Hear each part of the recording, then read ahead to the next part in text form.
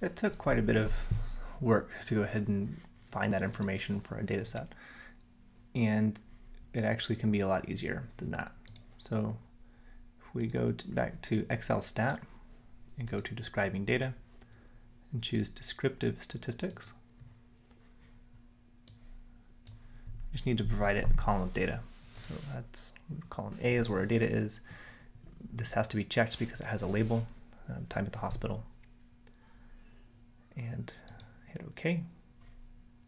It's going to verify that we want to do it. Yep. It's going to think for a second and then produce this. What this is a whole bunch of information about our data set. It doesn't display very well here, so I'm just going to resize that. And then these default to whole numbers.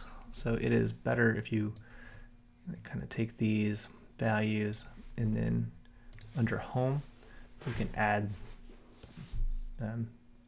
decimals.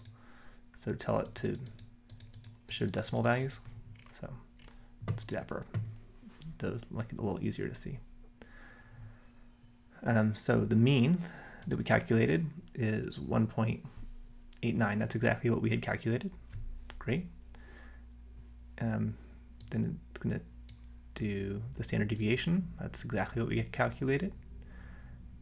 But if you come down here, upper and lower bound of 95% confidence interval, that is also what we calculated. So that's exactly what we got by coming up with our standard error and then adding it or subtracting it from the mean. So in this method, we're able to go ahead and get all that information without having to do it on our own. And I did that using XLSTAT. Right, so if the questions was what give a 95% confidence interval for the mean, it's that range.